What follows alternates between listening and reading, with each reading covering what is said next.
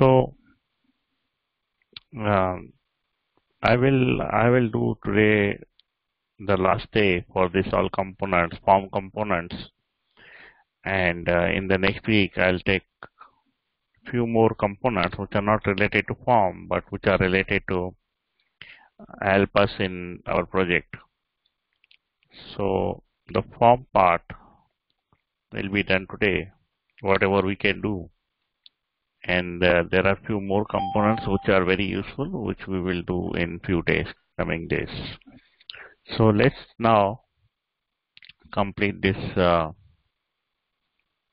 select and other things also.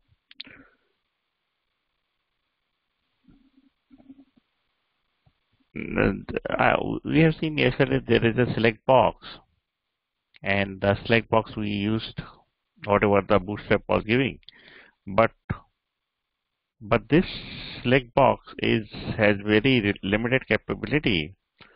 So I will install one third party.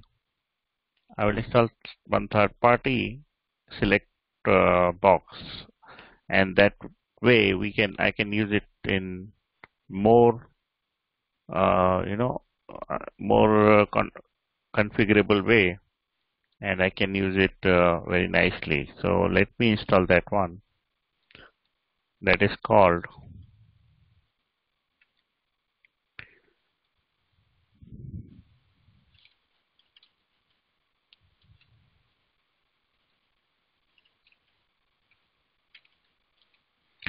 so I will say npm install ReactSelect. So that is called the ReactSelect. What it has more power, and we can use it in more configurable way. So I'm installing this application.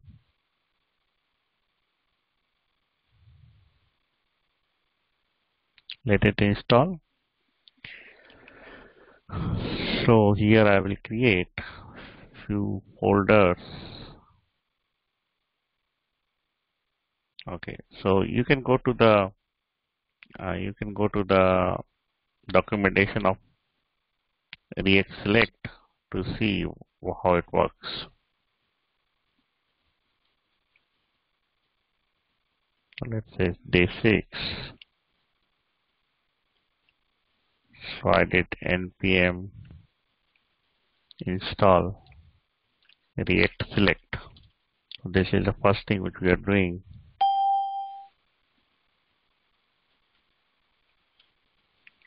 Okay.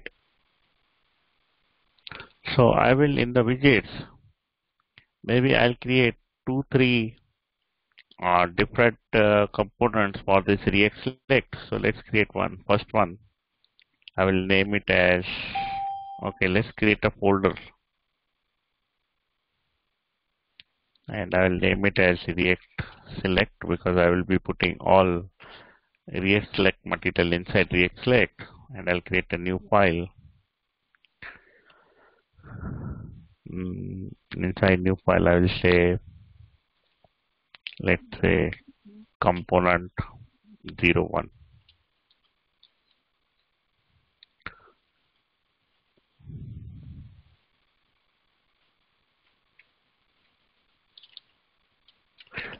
So I will create one component.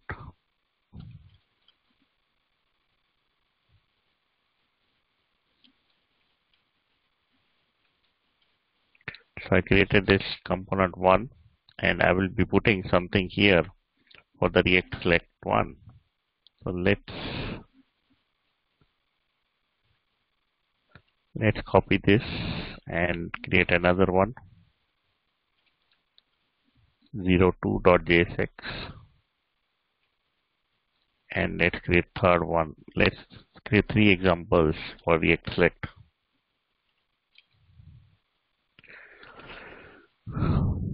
Okay, so we got 3 examples. Now I'll rename this to 3 and rename this to 3, and this is I'll rename this to 2 and rename this to 2. Okay, so let's call all this in my app.js. Import cmp01 from widgets ReactSelect and CMP01, and I'll call all the three.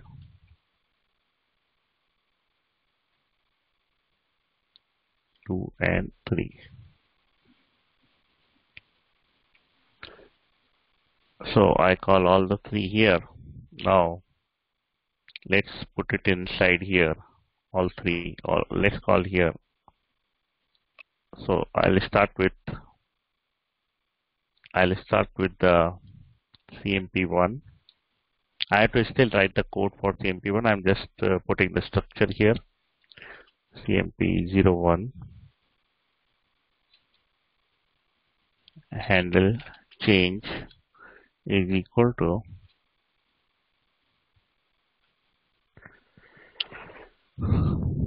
right now I'll just pass one simple function and then I'll write exact code in some time. Title equal to simple one and name equal to CMP01. Okay, so I have written the first component. I'll call only first component, not more now. And then once I'm done with the first one, I will call other two also. Okay, so I call the first one.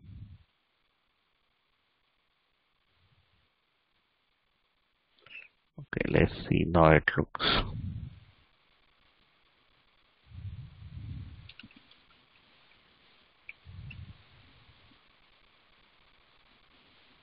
Okay.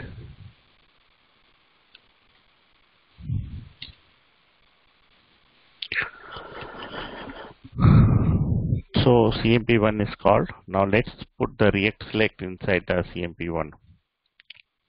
So to import the ReactSelect, first we import the ReactSelect. So I'll call the select from the ReactSelect, and then I need options because whatever we have to show, I need to create the options. One thing is that I will pass option from the app.js, but right now I'm hard-coded options here to show you the demo. So for example, I'll create options. It should be array, and option should have, for example, value of chocolate,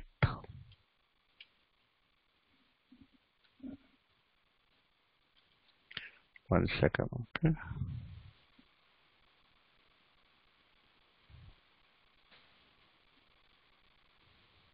Okay, so value of chocolate, we open this, and there should be one label and label of chocolate. So value is something which we will take in the memory,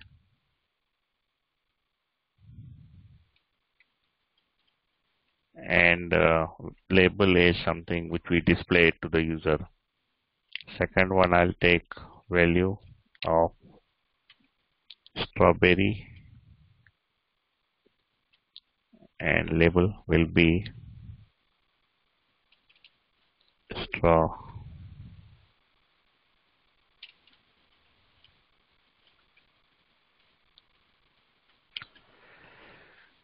And third option, I'll put value of vanilla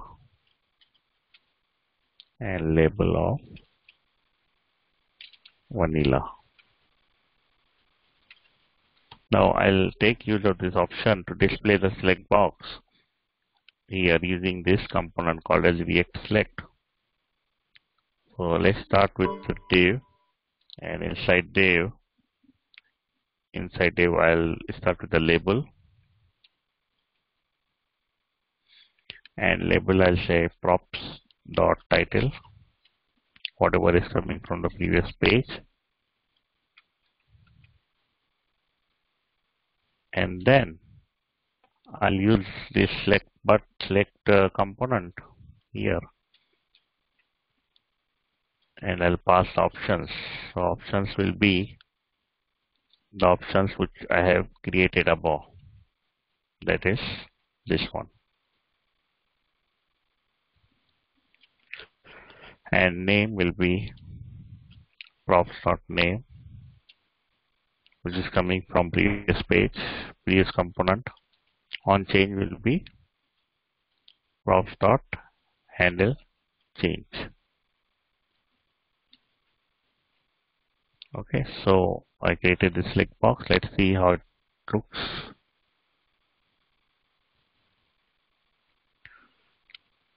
So we got the sample one and the select box, and I can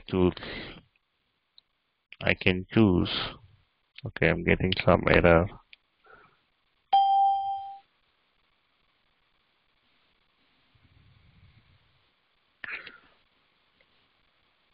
Okay, so I'm getting this, this chocolate, strawberry, vanilla, whatever I can choose. But when I select it, nothing happens because we have not called any function to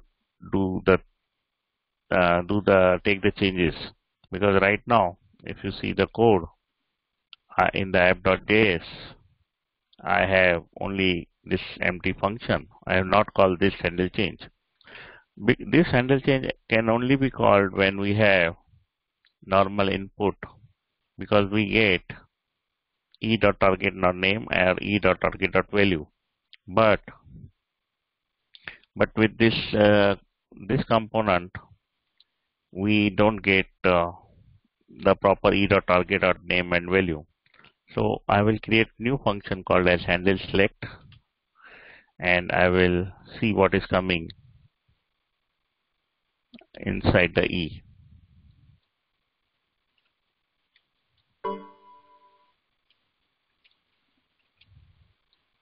So let me see what is coming inside the E.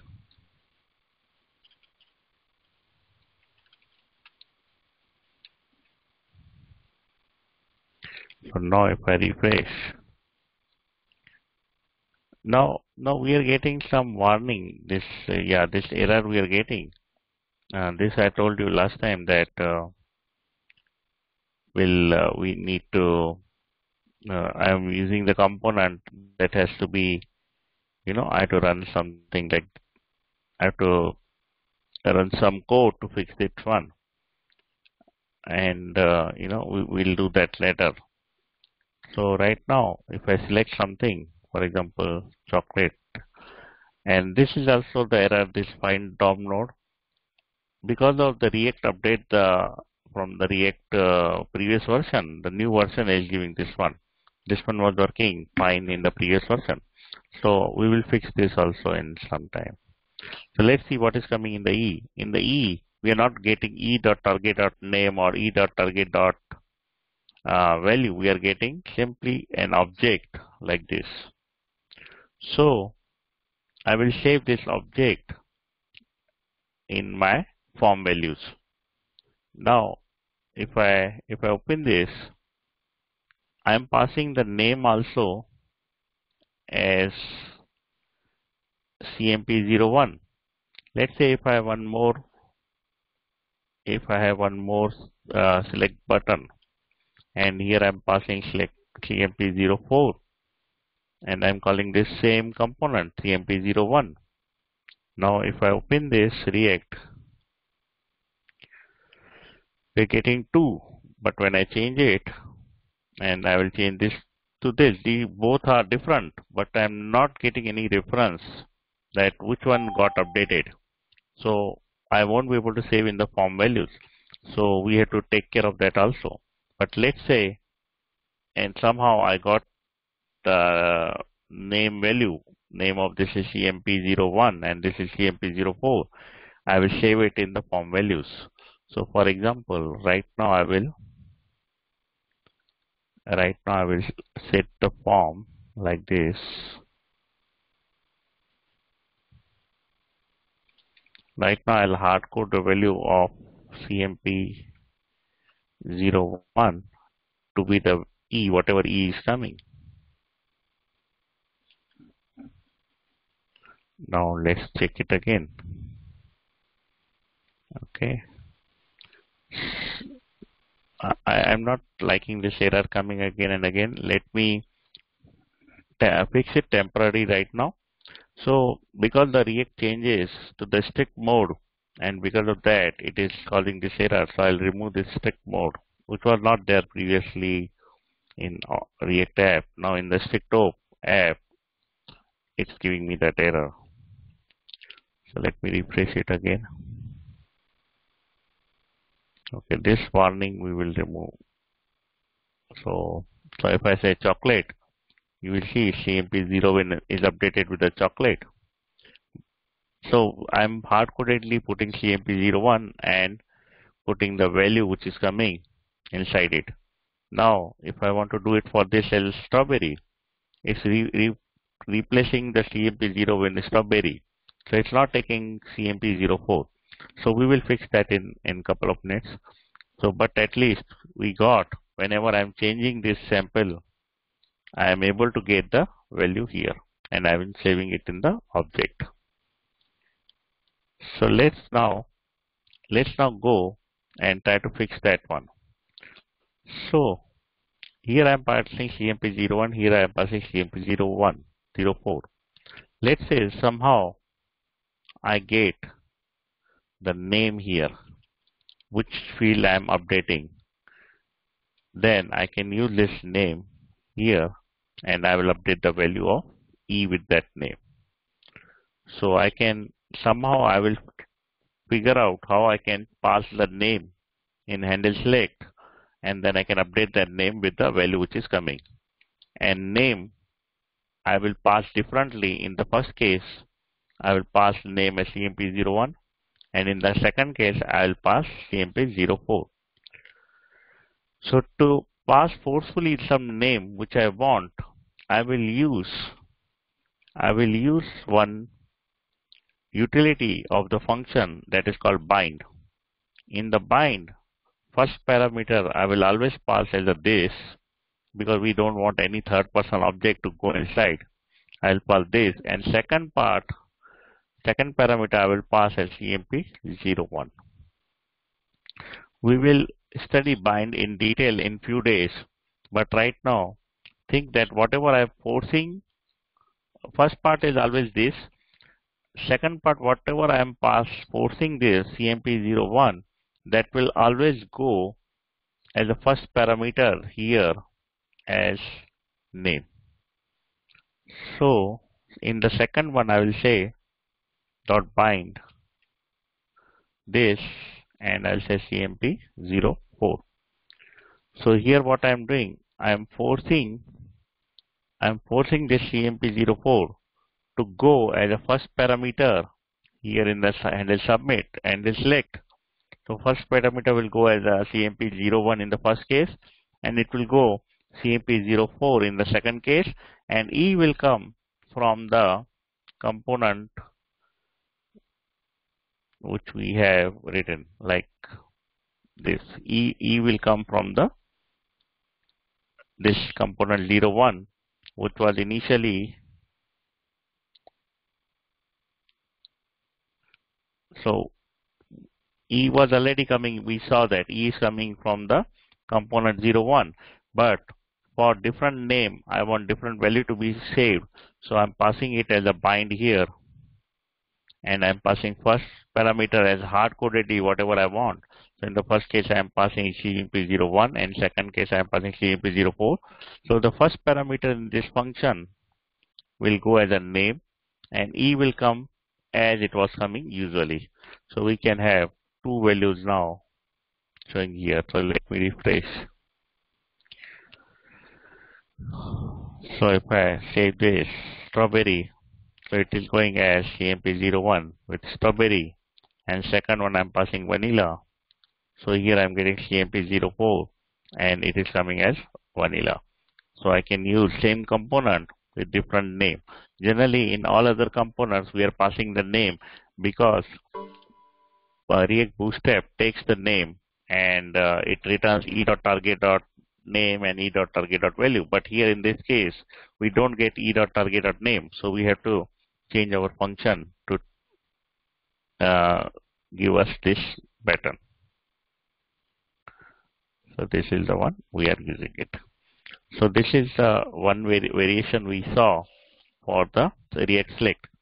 Let's have one more, which is very, which I will not make it dynamic now, but I will show you from their website. I will hard code it whatever they have given, and then we will make dynamic later after a few days when we really work on it. Select. Let's go ReactSelect.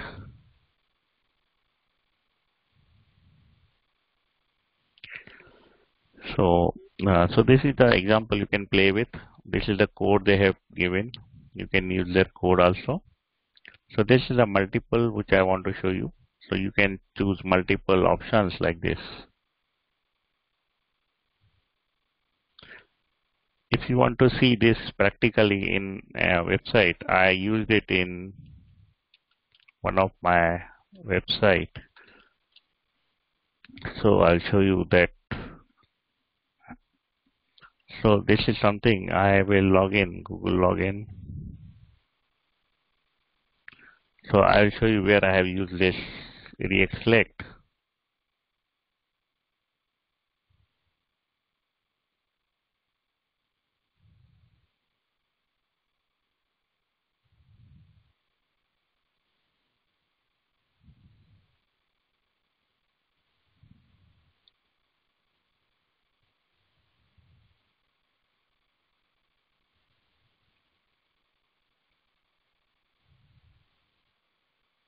Let me create a list name, test1.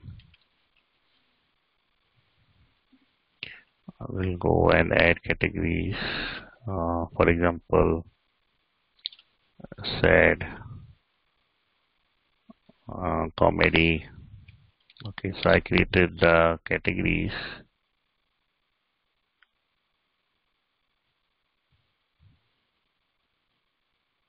Let me add videos. So in the videos, I can select sad, I can select copy. So something I copied, the same thing with here. So similar to this, we will be using this one.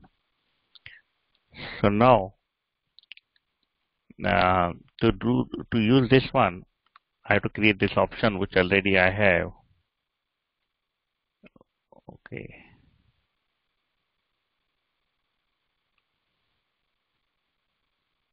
But I have to, let's say I'm using color options.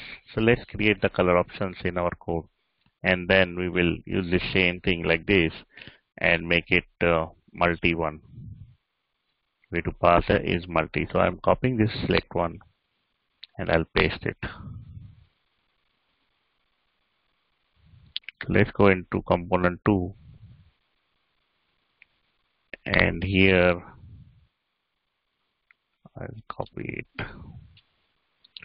So default value of these two is multi-color color options. I'll create the color options now in a minute. Class name and class name prefix. Let's create the color options now. So I have already got the code from them. Color options. I will put that color options here. So in real world, we will pass this from the app.js. But right now to show you, I'm just using color options directly here. And let's take this one. Okay, we have to call in app.js also.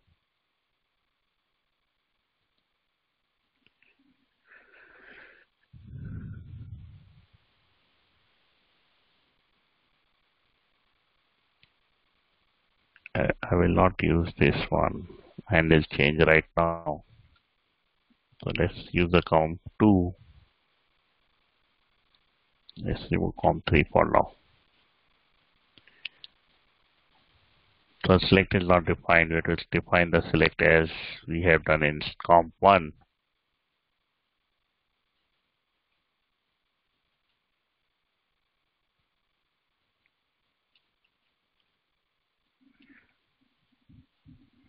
So you can use this one and you can choose green, choose select. So It's very nice experience which we can use in our application. We can use the multi-category in the ReactSelect box using the ReactSelect box. So this is all about the form one. We can work more on it, but I feel the waste of time to build this too much because we have a lot of components already built. We will be using this, and as we go along in the project, when we come to the point where I have to build something like this, right now I build this something more configurable. I will take this component and make it more configurable. So this is what I'm thinking. I will not put more time on building more components here, uh, but when we go with the project, we will add more one. So this one was the one thing which we had to do. Now 5 minutes I will do something different regarding the JavaScript. So let me open this and open the developer tool. So you got the ReactSelect, right? We can use ReactSelect also. You can try ReactSelect and use it in your application. And so we are done with the form element. Now we will do something different in React from tomorrow. But today we will do 5 minutes some quick review thing on one thing. It is called destructuring. Destructuring. It's called destructuring. Now, how the destructuring works? Let's say I have variable A and B and rest. I create three variables A, B, and rest. Now, I will do first array destructuring and then I'll do object destructuring. Now, if I have array already of 10 and 20, and I want to assign the 10 to A and 20 to B. In olden days, how I used to do? I will say, let's say I can create var array equal to 10, 20. I can create an array like this. Then I can say A equal to array of 0 and B equal to array of 1. This is how we used to do in the ES5, but with the destructuring we can do directly like this A comma B. So I will create an array with A and B and I will destructure it to, let's say, 3 and 5. So when I do this, destructuring means when I create this array with value this and this, and I'll do this array with A and B. So this 3 will be assigned to A and 5 will be assigned to B. This is called destructuring. That means we are taking the array and we are copying to the variable names using this syntax. So when I do enter, when I say now A, it is 3. When I say B, it is 5. So rather than writing these lines of the code, we can directly do in one line by doing the array destructuring. Okay, so this is the one thing we did in destructuring. Let's do little more. So I can do A comma B and I will do 3 dot and rest.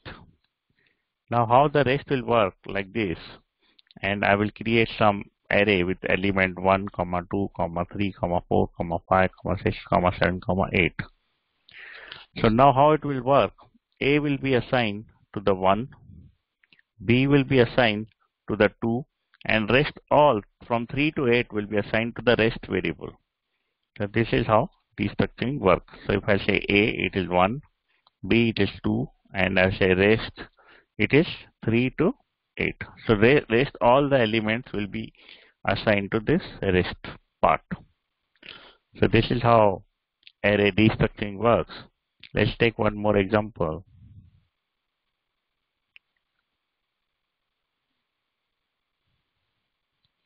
So if I have constant x equal to 1, 2, 3, 4, 5, and now I will create another constant y and z and I will assign to x. Now what happened? X is an array from 1, 2, 3, 4, 5, and I create another constant y and z, which will be equal to x. X means this whole part. So 1 will be assigned to y and 2 will be assigned to z, and rest will be go wasted. We are not using all these three. So if I enter it, y will be 1, z will be 2, and rest goes unassigned. We are not assigning to any variable. Now one of the problem we get in interview, we have to swap the numbers. We have to swap the numbers without using any third variable. Generally, in olden days, that means in ES5, how we swap the numbers without, we generally use the third variable. So for example, we have var variable 1 equal to, let's say, 1 var. I'm showing you old ways how we used to do previously, equal to 2. Now if I do var 1, it is coming 1, var 2, it is coming 2. So now I have to swap the numbers. Swap the numbers means var 2 should get 1 number and var 1 should get the 2 numbers. So how we used to swap the number? We create the third variable called as temp, which is equal to, I will say, var 1, and then, so if I see what is temp is 1. Now I will do var 1 equal to var 2. I am taking var 1 equal to var 2, and var 2 will be equal to temp. So this is we used to do that. Initially I assign variable 1 to third party, that is temporary variable, and then I take the variable 1 and I give the whatever value of var 2 is to var 1.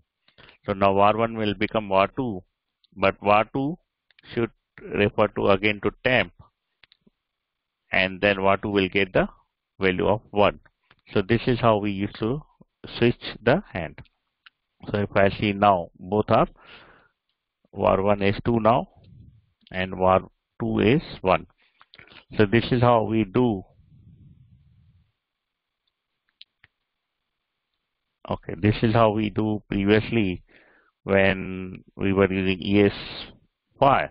That now with ES6 destructuring, if we have two variables var 1, var 2, and we have to swap it, we can do like this.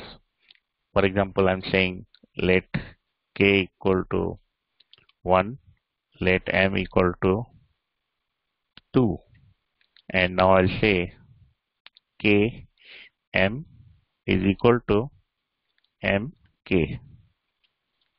So now k become 2 and k became 2 and m become 1. So this is how we do the swapping of the numbers without using the third variable like we do in the previous ES5.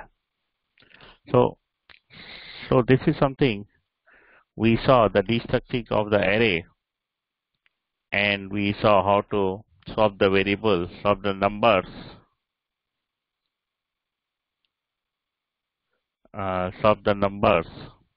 and we swap the number without the third variable.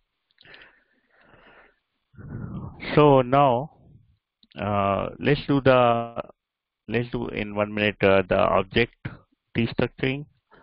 So for example, if I have object of a equal to 1, b equal to b of 2.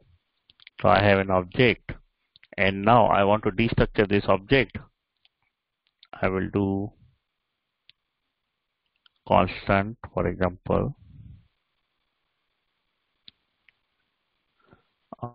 since already I have taken a and b, so I will just do a.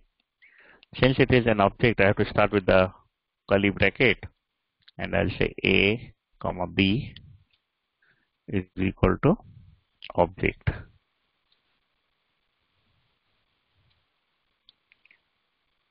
Okay, so something is not good here. Okay, let's create another one here. I have used already AB, so it may be messing up the things. So I will create a new object. Let me see which object I can create. Okay, yeah, this one is let's create the object user, because I already used those variables that may be causing the issue. I will say ID equal to 42, and I will create is verified equal to true. So I created this user object. Now I will create ID and is verified equal to user.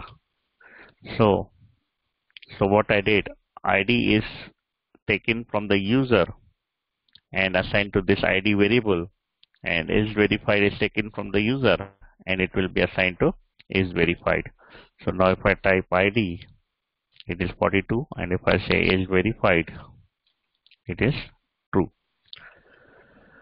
So this is about the object destructuring and the swapping the numbers. One problem which we saw, swap the numbers without any third variable, we can do with this variable. So that's all about destructuring. There is some more in destructuring which I will share tomorrow. So this is the first basic part of destructuring, and we have to go little advanced in destructuring, and we will do that tomorrow. So that's it for today. If you have any questions, just let me know.